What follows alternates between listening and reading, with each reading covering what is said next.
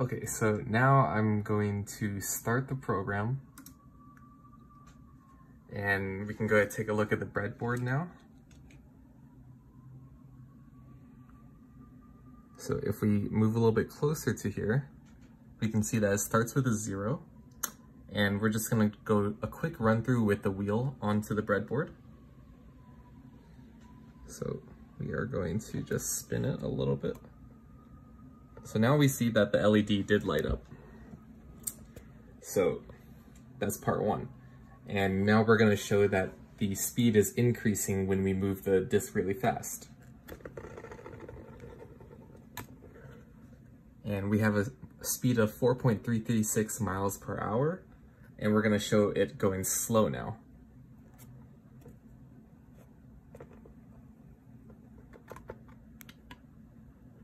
And there we have 2.146 miles per hour, so that is slower than the faster one. And we're gonna start from stop to spin here.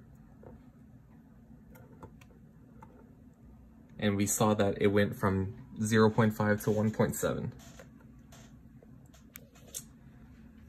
Okay. And so with that, I'll also show the pin 1.1 changing this from miles per hour to kilometers per hour.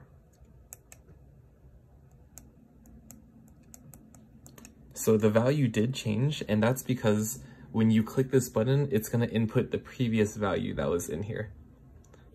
But after 4 clicks, it's going to populate the whole array so that the average will always stay the same. So now this is kilometers per hour because you'll be faster in kilometers than in miles. And this one's miles per hour. And we can just see that it's always going to be the same. And now we can go ahead and answer the questions as well, if I can get to it. So for question 1, we're gonna mainly be looking at the data sheets for this. To be getting the R1, which was the infrared LED, we would get the forward voltage and then divide that by the current that they used as well. And we can go ahead and take a look at here. I have it written down. It had a 1.2 voltage and a 20 milliamp current, which leads out to be 60 ohms. And then the second one, you want to get the saturation voltage, which was 0.1 with a current of 100 microamps.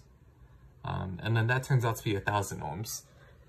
And that's pretty different from what we have because we currently have a 300 ohm resistor with a 10K ohm resistor.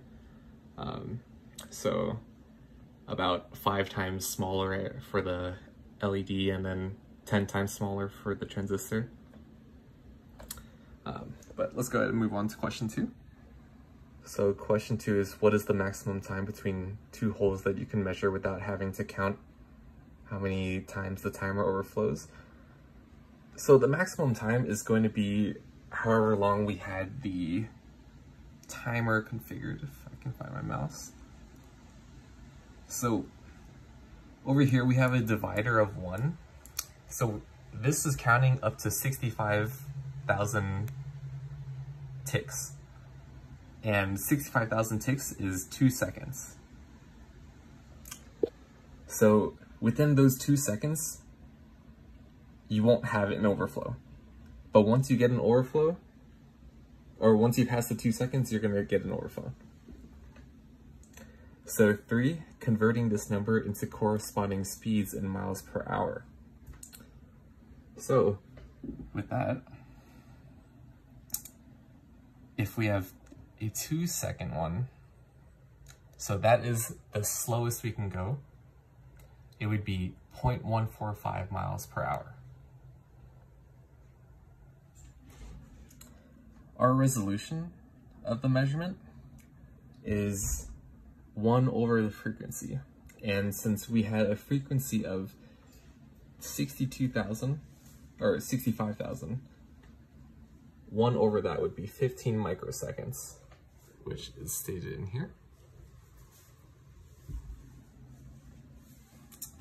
And then number 5, convert this number into speed, miles per hour. So it would be very similar.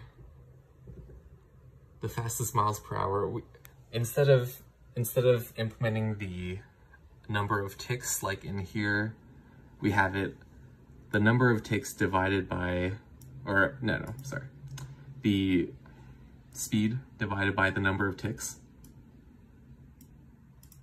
But since we want the fastest time, we're only going to do 1 tick. So it's just be the speed, which is 9,513.89 miles per hour. And the formula for question 6, the formula I used was you get the distance of our circle, which is this, and the distance was the circumference divided by 4, so 2 pi r over 4. And then we multiply that by the time, which we wanted to convert to hours, so we would do 3,600 seconds divided by hours. And then we also wanted miles instead of inches because the distance of the circumference was in inches. So you did 1 mile divided by however many inches in a mile. And then divide all of that by the difference in ticks from the timers.